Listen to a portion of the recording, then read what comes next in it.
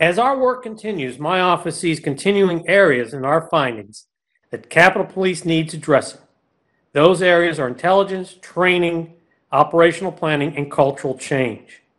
Our third flash report reflects the continuing need for the department to focus on those 4 areas of intelligence, training, planning, and cultural change. Based on our ongoing work, this flash report is designed to communicate any deficiencies with the department's counter-surveillance and threat assessment operations. Deficiencies included outdated or vague guidance, failure to adequately report stop or contact activities, a lack of dedicated counter-surveillance entity, insufficient resources for supporting counter-surveillance operations, and inadequate resources for supporting its threat assessment section. The department did not adequately provide detailed and up-to-date guidance in place for its counter-surveillance and threat assessment operations, which could have led to unclear guidance and accountability. Additionally, a lack of clear and detailed communications procedures could have increased inefficiencies with processes, as well as led to critical counter-surveillance information not being appropriately communicated throughout the department. Furthermore, the department did not adequately document, collect, analyze with their PD 76 stop or contact reports, which may have impeded its ability to identify trends or patterns that warrant further investigation or dissemination. A standalone entity with a defined mission dedicated to counter-surveillance activities in support of protecting the congressional community would improve the department's ability to identify and disrupt individuals or groups intent on engaging in illegal activity directed at the congressional community or its legislative process. The entity should be sufficiently staffed to accomplish its mission and have adequate resources, including dedicated analyst support and a central desk to exploit, investigative, disseminate, and triage information in real time. Although the department has increased the number of full-time employees within threat assessment section, the section continues to experience manpower issues. In a previous report, the IG found the threat assessment section caseload steadily increased from the beginning of calendar year 2017 through the end of 2019. Department officials and TSA agents stated that increased caseloads as well as staffing levels were some of the greatest challenges for the threat assessment section. The threat assessment section did not have investigative analysts and agents perform tasks such as database checks that investigative analysts performed at other agencies. We found allowing investigative analysts to assume some responsibilities from agents would help the agents maintain a manageable caseload for its staff. This is a third in a series of flash reports the IG will produce as part of an ongoing review of the events surrounding the takeover of the United States Capitol. Therefore, we may still perform additional in-depth work related to those areas during our review.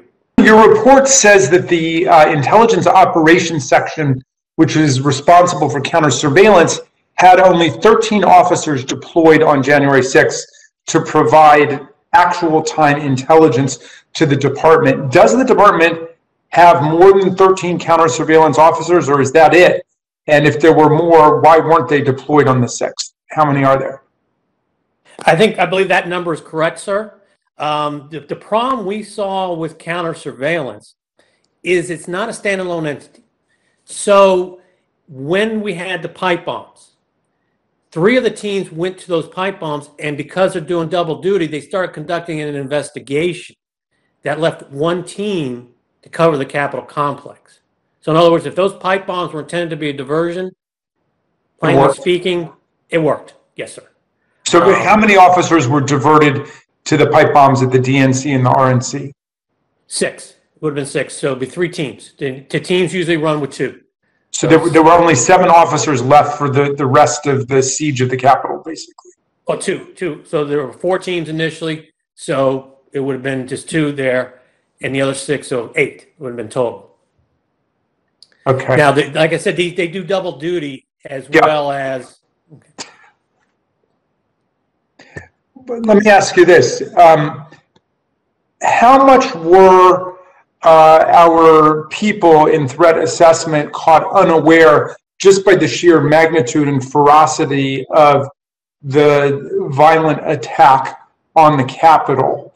I know that the Department of Homeland Security had identified domestic violent extremism, violent white supremacy as the #1 terror threat in the country, but were they just overwhelmed and stunned at the complexity and magnitude of the attack? Thank you, sir. I would venture to say yes, and that was the problem, because what we pointed out, by the lack of having adequate policies and procedures and truly defined roles, all this information that was coming into the department, it didn't go anywhere. They weren't able to triage it.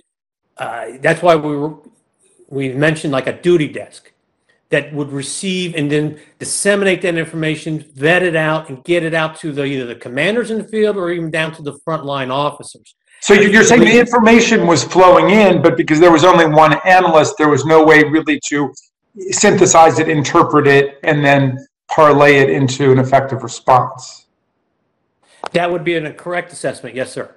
Both your flash reports and the honorary report recommended that Capitol Police shift from being a police force to a protective force. Can you provide an example of protective forces that you have in mind? It would be something similar along the lines of, let's say, the Secret Service, where they have the uniform division.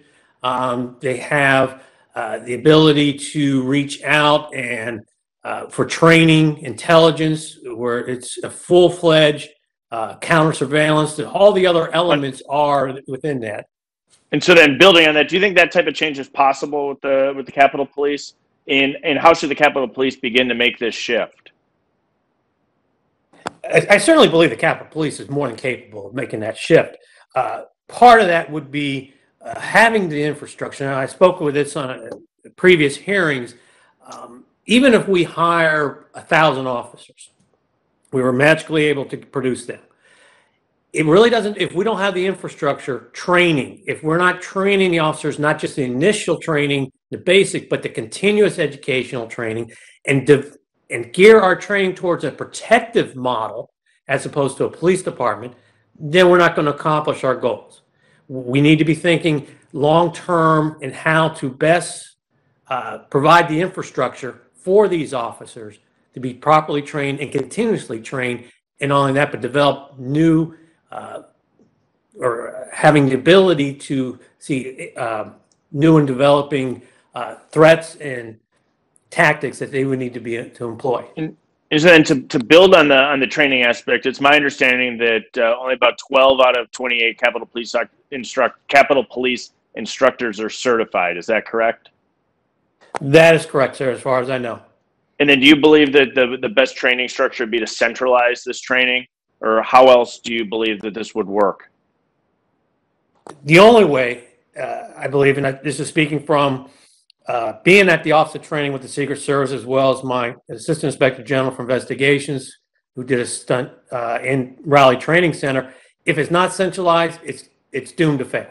It has to be centralized at the Office of Training Service Bureau. Has to be there conducting all training from the highest level down to the lowest.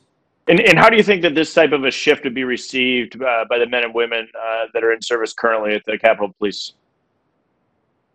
From the other previous hearings that I've attended and have heard, certainly the union has been a voice of wanting more training. So I would imagine that the rank and file would welcome this.